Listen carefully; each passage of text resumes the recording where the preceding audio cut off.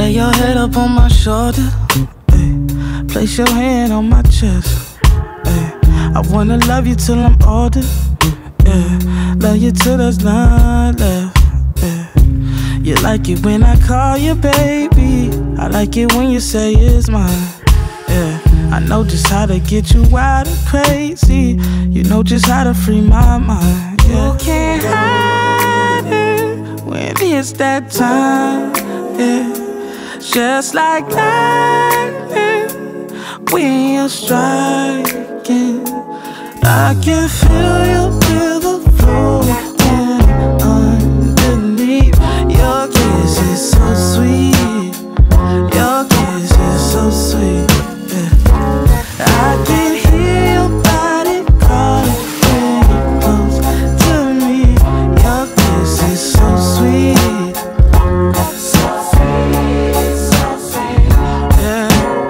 Yo, what is up? Welcome back to my YouTube channel. I'm Carlos Harris. Bro, today's a beautiful day. Actually, let me take y'all outside. Just look at this. Beautiful day outside today. Sheesh. Sun busting. But as you can see by the title, today I'm going to be talking about how I was able to escape the 9-to-5. I've been working for myself for 7, almost 8 years. I think I haven't literally punched into a job since then. But I really want to give you guys an in-depth look at what I do on a daily basis to get my work done, whether it's content creation, fulfilling orders, emails, whatever that is. I want to take you through that and also explain to you the steps that I took to quit my 9-to-5. I took a untraditional route that may not be suitable for everybody, but at the same time, I feel like if it's for you, it works. If it isn't for you, maybe you could take another path and I can direct you down that path. But today, we got a busy schedule. I've already worked out at 6 a.m. I worked out with Frank and Brandon downstairs in my gym. We kind of did like a full body workout, I would say. That was good. And now I'm about to go ahead to grab coffee with Justin. Plus, we're gonna shoot some of his content that he needs to shoot. And then I have to shoot some content for Rockstar, which we have to shoot it at a gas station. And I typically shoot my content myself on a tripod, but at a gas station, it's too much shit going on and I have to get certain shots that I could just easily just be assisted on if he's there. So we're gonna be able to get that done. And then I also need to go get my car washed, which I'm gonna catch up on my marketing emails from our agency side as far as the invoicing and stuff that we have to do, because some companies have been tripping on that. And then after that, I have to go to my office, fulfill orders, and have them scheduled to pick up the next day. So it's a busy day. And I really wanna give you some insight on what it takes to basically be an entrepreneur and kind of the ups and downs that I went through. And maybe you can go do that. And if entrepreneurship isn't what you wanna do, maybe you can learn something just about, I guess, hard work and pushing yourself to do what you want to do in life. But without further ado, first of all, fit check.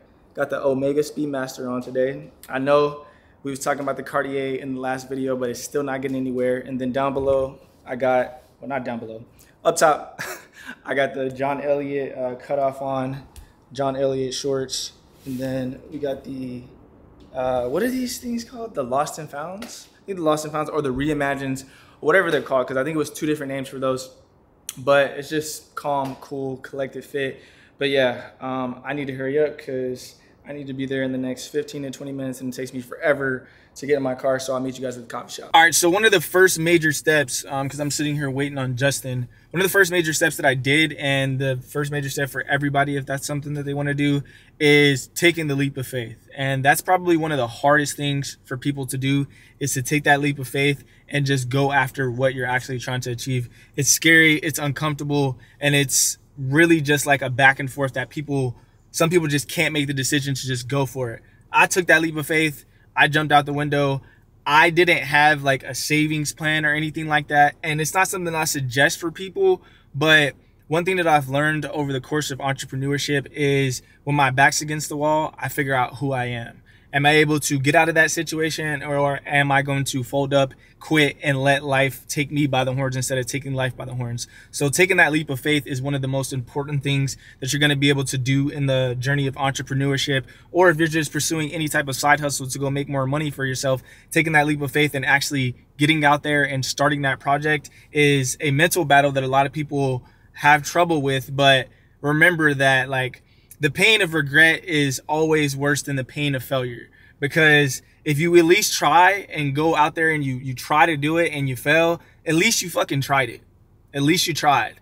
Because if you don't try something, you never know what the outcome is going to be. So go out there and actually take that leap of faith for yourself. And for me, I took that leap of faith, didn't have any money saved. I had like $2,000 to my name, and I ended up taking a trip to New York like right after that, and expanded my network and was able to connect with a lot of different people that I've worked with over the years, expand my personal brand. I took a trip to Vegas like literally right after that, and just collected so many cards at the Gender Trade Show from every clothing company to kind of kickstart what I had going on. But I think Justin just texted me, so I'm gonna head in here to coffee, and I'll pick up on kind of like the second thing that I want to talk about is like creating like a clear plan for yourself as far as what you're going to be actually doing and structuring your life, which is another important part of actually succeeding in the longevity of entrepreneurship. But that's something we'll get into. So let's get into the business part of this and get in here, get this coffee, shoot his stuff, shoot my stuff, and then we'll check back in on that. All right, man. All right, let me tell the people what to cook up. All right, so made it to the coffee shop. You know, I got my regular fix, my cream top. Justin has to shoot some shit for Puma. I low-key got a vendetta against Puma because they ain't sent me nothing in a long time. So actually, if you see this, I need some shoes, low-key. But we're gonna knock out these photos. I'll probably do some B-roll of me in my photography bag because it's been a minute. And then we're gonna go shoot the Rockstar stuff.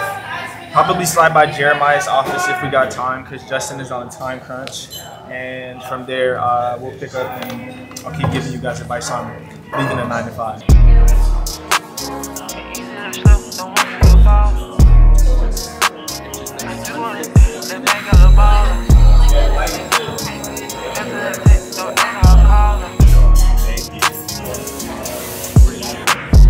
Send me a text, don't answer her call. She love when I flex and shop in the mall. Relieving her stress, I beat down her walls. She skied on her chest, she kissing my balls. We speedy in the bed, don't stop at the loss. BV's on my neck, I shine in the door. It's easy to slip, don't want you to fall. Walking with the drip, that make a la ball. Shoot your shit up. Alright, I'm at the second gas station looking for this Rockstar energy like Focus. And this is like a specific drink, so it's not like it's just gonna be at any store. So if I gotta go to multiple stores, it's gonna be ridiculous. Let's see.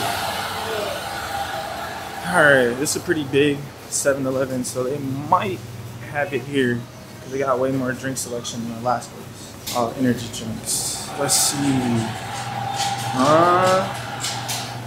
And it doesn't look like they have it here either. Damn. So we got the regular Rockstar, but they don't have the Rockstar Focus, which I'm about to check one more store, and if they don't got it there, the brand just gonna have to direct me to where I can actually pick this shit up, because I shouldn't have to go to a million different stores to try to find a product that you guys are promoting. So yeah, I'm gonna check one more store and then hopefully we can find it. If not, I'm gonna just skip that campaign and figure that out later. Like I said, I'm going to one more store and that's gonna be it. Actually, I'm about to text the brand and ask them what the issue is, because we on a scavenger hunt to find, Rockstar Focus when it's supposed to be at the store and you're supposed to get $5 off if you text the code. How they gonna run the campaign? It ain't nowhere. I gotta text these fools, bruh. This is crazy. I'm over here about to, bro, I'm on 13 miles so empty. I'm trying to get my $5 back on the little thing so I can do my campaign and get some gas and get the bag, but they're not allowing me to do that. So I'm gonna text the brand and see if they know what location where it's at, because I'm not finna keep spinning the block. I'm finna go get my car washed and they're gonna have to worry about that Rockstar Focus some other time, buddy. All right, so we on standby to try to figure this out, but your boy had to go ahead and get gas. So when y'all see my ad, just know I'm getting fake gas, because I'm not finna go just refill 2 little cents and stuff like that. But to continue on what I was saying about entrepreneurship, and the next step of that is making a clear financial plan. So a financial plan is basically figuring out how your businesses are going to make money. And for me, it was doing Instagram content creation and starting my marketing company, and then ultimately starting a creative co-working space called Nep Studios, which was a photography studio / offices for young creatives and stuff. And it was based in Dallas, Texas. And then after all that stuff kind of concluded, I started a men's hygiene brand and was able to continuously like grow things. But you have to have a plan for yourself if you're going to pursue leaving like your 9 to 5. Figure out your different streams of income that are going to be able to pay your bills and any overhead that you have.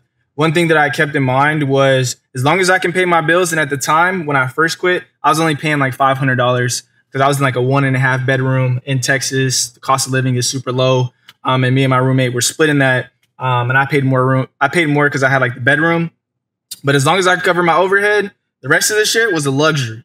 Ain't no going out, ain't no doing all these little extracurricular activities. It's time to lock in because all the money that you're getting needs to be reinvested back into your business so you can keep growing it.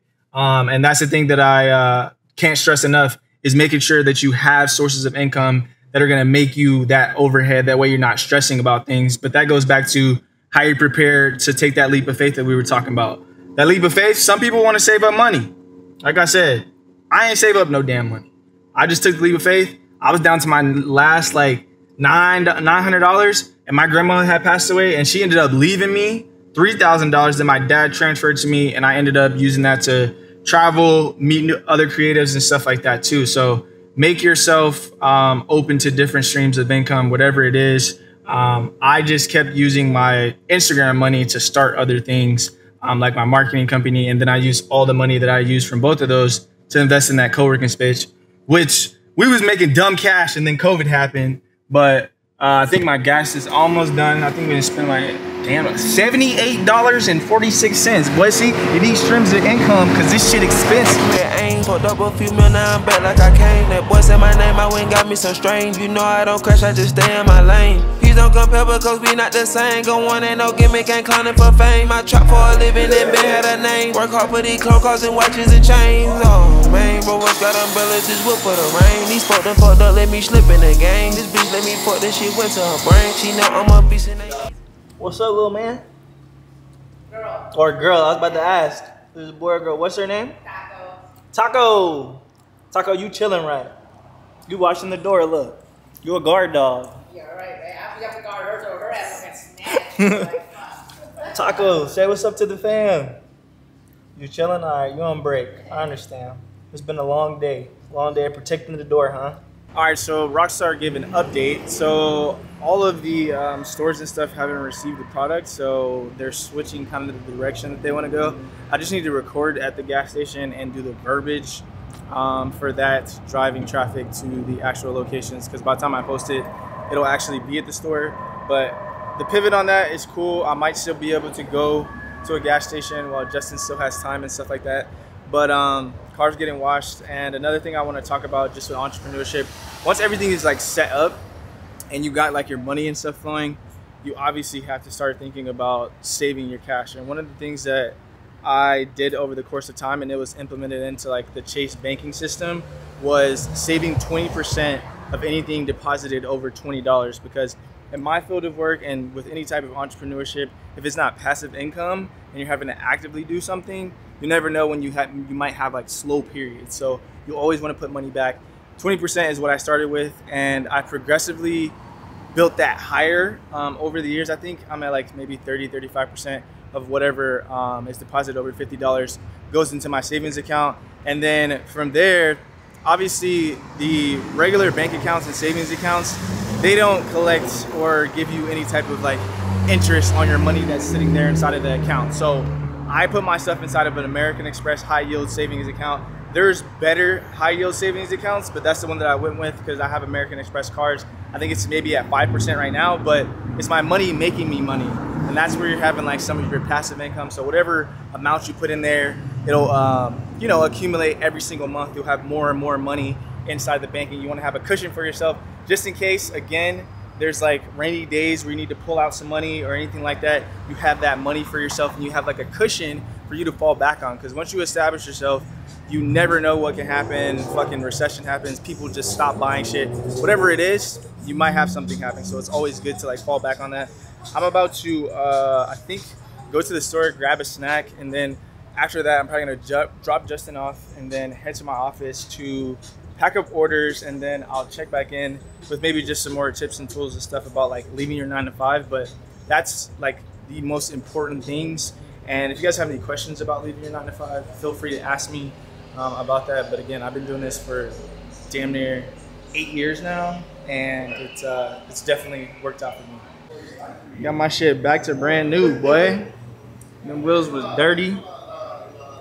Looking good. Sheesh. That light be busting.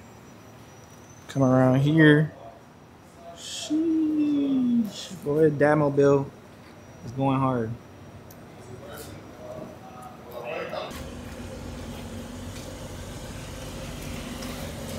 All right, so finished getting the car washed. I'm about to head to the gas station just to do this like gas pumping scene for the Rockstar stuff.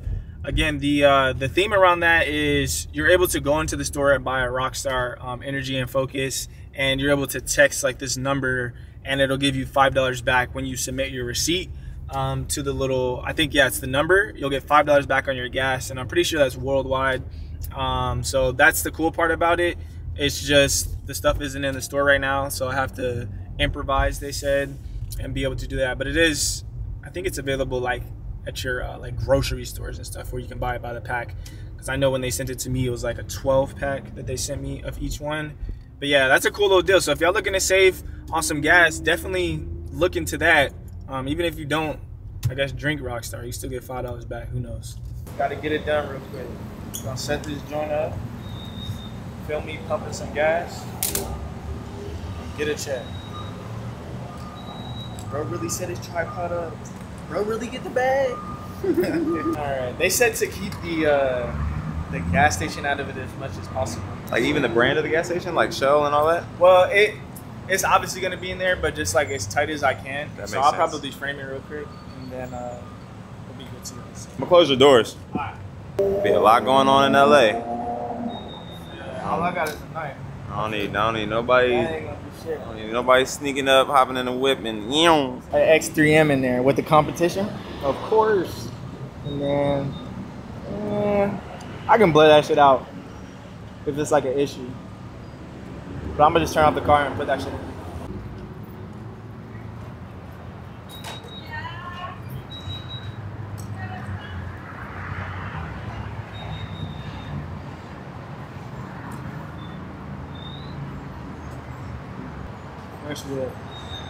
Yeah, we can get this other end. Yeah.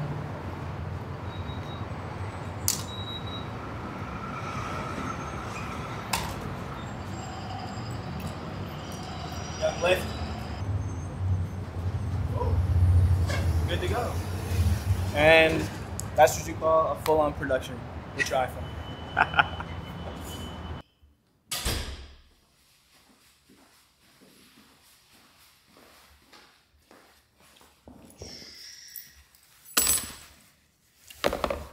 All right, just made it to my office. I think it is like 4 o'clock, 4:17. So got a lot done today. Still got a lot to do. I got like 13 orders that we got to pack and get ready to ship out from the Creature of Habits, and also a few emails to do for my marketing company. So we're about to knock that out. I need to grab some food. I'm probably gonna grab one of those Ghost energy drinks, because I didn't get a chance to grab another coffee. I'm probably gonna try the Swedish fish one. Actually, let me grab that. I'm gonna see what the first impressions is looking like. All right, so we got the Swedish fish one right here. I don't know why this keeps trying to track my face. I need to take that off. But let's get the first impression right here. I didn't get to put it in the refrigerator, but I think it's still gonna be good.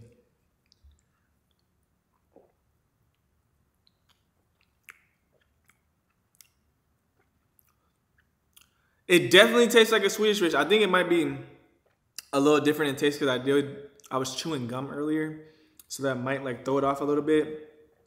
But it tastes like a Swedish fish. One thing about Ghost, the flavors be on point, from the Sour Patch, the Warheads, all those. And I had a couple people hit me up on Instagram that actually went and bought a few ones. Damn, I feel like I had to burp. Somebody had got the orange cream one that I was saying, like, yo, I don't really know about this, and they said it was bussin', so I'm gonna have to try that one too. But yeah, I'm gonna drink this.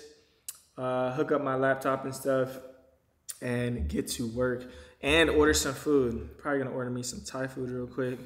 And yeah, roll some B-roll. We were born in the rubble. We were raised in the mud. Yeah, it's hard in the city where I'm from. Trying to live, gotta make it out of the slum. Yeah, it's hard in the city where I'm from. When you're cold and all alone, you can build you a city and call it home.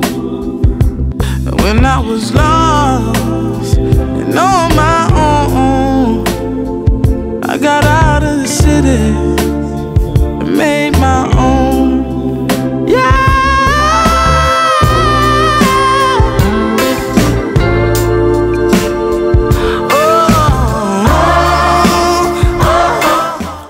It's 6:35. I'm done packing orders, and Justin, Silas, and Jeremiah invited me, or they got invited to this event that they want to go to, and I'm probably gonna slide to that. It's supposed to be from 7 to 10, but then like we're only staying from 7 to like 9 because Justin's having some shit at his house. So I'm probably gonna go to that. I gotta go home, get dressed, and basically make my way over there. So hopefully it's not too much traffic because it's like 6 o'clock. But I might wrap the vlog up here, or I might pick up and, I don't know, show y'all some of the event. I don't really be going out too much, but if not, I'm gonna close out the vlog here. But I was supposed to put this in my last vlog, bro. So I got my little mini hoop over here. Damn, can you even see it? Let's see. Damn, I gotta adjust my shit. Boom, so the mini hoop is over there. So I gotta make 3 shots before I leave here. So I'm gonna set this up. This is a mandatory thing. Every time that I'm in my office, I gotta make 3 shots before I head out. So I'm gonna set up the camera, bust out these 3 shots, take my ass home, get dressed, head over there, and yeah, we might continue the vlog, we might not. All right, we got the ball. Let's knock down these 3 shots. That's one.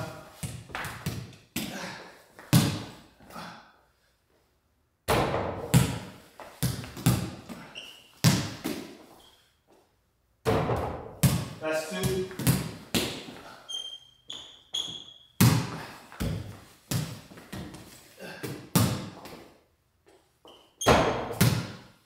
That's 3.